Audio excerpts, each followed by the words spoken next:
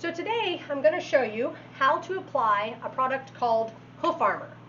Hoof Armor is a Kevlar-based solution that can be applied to the bottom of the hoof, and it actually provides like a barrier between the sole and the ground. Why would you do that? Well, lots of reasons really. It can be used under shoes, under boots, under pads, cast, whatever. But the idea is it acts similar to the periopal of the hoof, and it helps the hoof moisture content stabilize. It puts that Kevlar barrier that will protect from abrasion and wear. This in turn can allow a thin sole to thicken up a little bit. It can help prevent stone bruising. It can just generally kind of toughen the hoof, add an extra layer on the thin hoof. So there's a lot of advantages to using this product. So today I'm going to show you on Lightning.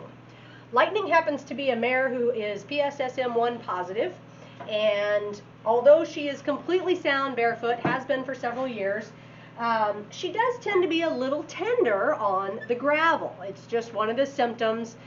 They can be a little prone to laminitis, so we have to monitor that. But this product will allow her to have an extra barrier between her sole and the ground when she's crossing that gravel pathway to and from the barn. So here we go. All right, we've got our hoof armor. This is the dispenser and the cartridge. The cartridge has two sections to it, and it does not mix the solutions together until it gets into the dispensing tip. Once it mixes, it will bond to just about anything. So you may notice I'm wearing my really scrubby jeans today. That way, if I get any of this on me, not a big deal. So I'm going to put that tip right on there. Now, as far as the hoof goes, I have prepared it with a wire brush, obviously done a basic clean out, then wire brushed it. You want it clean, but you do not want it wet. That's the one thing the hoof armor will not bind to, is any moisture. So we want a nice dry hoof.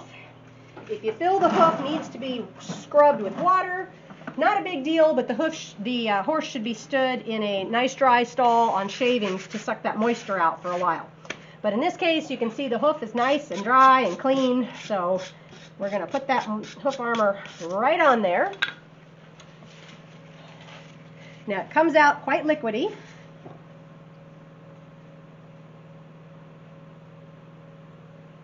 can see it's almost like a clear fingernail polish. It can go in the collateral grooves, it can go on the sole. It actually heats up a bit once it starts to come out. You can put it on the heel bulbs, just a nice thin layer, smear it around there. You can put it all around the white lines if you're having some trouble with detached white lines. It'll fill that in a bit, help prevent fungal infections. You can wrap it around about a ½ inch or so of the outer hoof wall there. That can help with chipping and cracking. So there's just a ton of benefits to this product. The shine lets you know where it is and isn't. Now, once that's done, I'm going to sprinkle a little bit of just plain talcum or baby powder onto the hoof because I need to put it back on the concrete while I do her other feet. So this will help keep it nice and slippery. Put her foot down. And that one is done.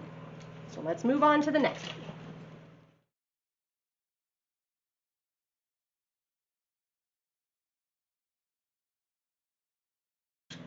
one. Okay, we're on the next hoof now. Now in between hooves, while you're prepping the second hoof, the solution tends to bond in the dispenser tip. So we're actually going to switch tips between every hoof.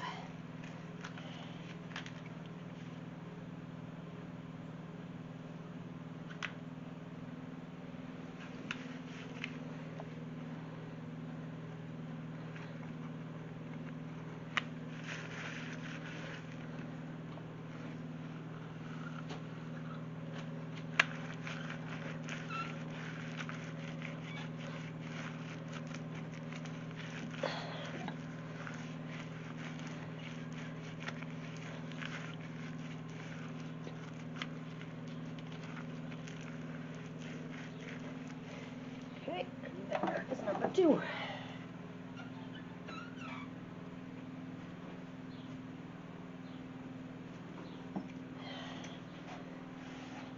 All right, we'll do the other two and let this girl stand for a bit to let that cure, and then she'll go back out to track.